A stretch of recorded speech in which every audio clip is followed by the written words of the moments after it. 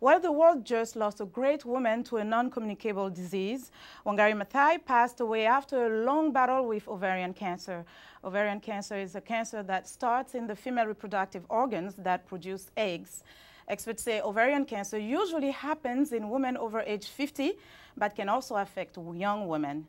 And joining us now to talk about the disease is Cara Tenenbaum. She is Vice President for Policy and External Affairs for the Ovarian Cancer National Alliance. Welcome to the show, Thank you so much Cara. for having us.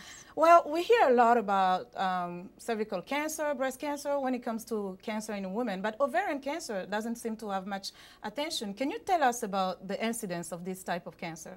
Sure. I think we hear a lot about breast and cervical cancer because we're urging women to take action on them. And for ovarian cancer, it's, I think, a less well-known disease, as you said, but there are symptoms of ovarian cancer. Around 21,000 women are diagnosed with ovarian cancer every year in the United States, and 15,000 women die of the disease every year. We have a pretty low survival rate. Less than 50% of women survive 5 years after diagnosis, and the majority of women are diagnosed in later stages when the disease has spread outside of the ovaries. So is it why it's so hard to maybe tackle it, to treat it? Because it's at a later stage that women get the diagnosis? Yeah, it's diagnosed in later stages when the disease has spread. It's harder to treat, harder to survive. Women have more recurrences. The cancer comes back.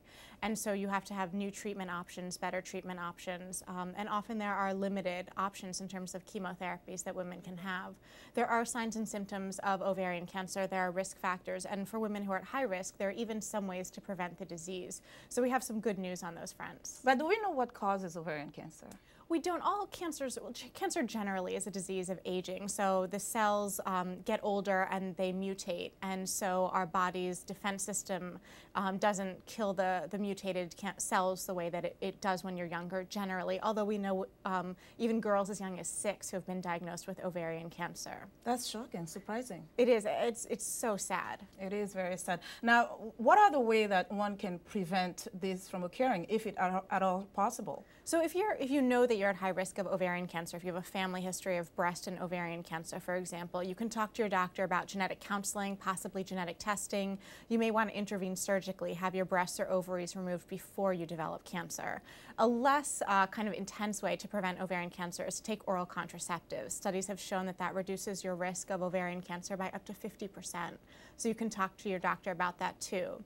You should also generally be aware of your body, be aware of the symptoms of ovarian cancer are bloating, trouble eating or feeling full quickly, abdominal pain, and trouble with urination, so frequency or urgency of urination. So if you have symptoms that are new for you, that are different, that aren't explained by anything else, then you should see your doctor. And we have a symptom diary on our website that we encourage people to download and fill out to have real data to take to their practitioners. So is it something that you ask your doctor to test you?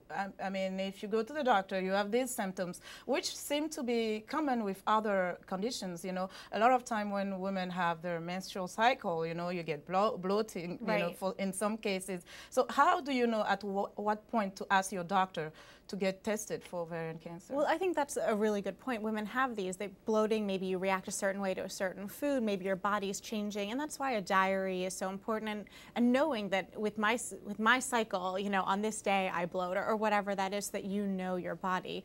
If your doctor suspects ovarian cancer, there are a couple of tests they can do. They can do a manual test where they feel your body.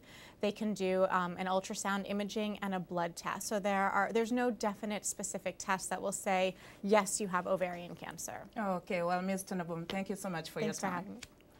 And we thank Ms. Tenenbaum for joining us today on In Focus. Cara Tenenbaum of the Ovarian Cancer National Alliance.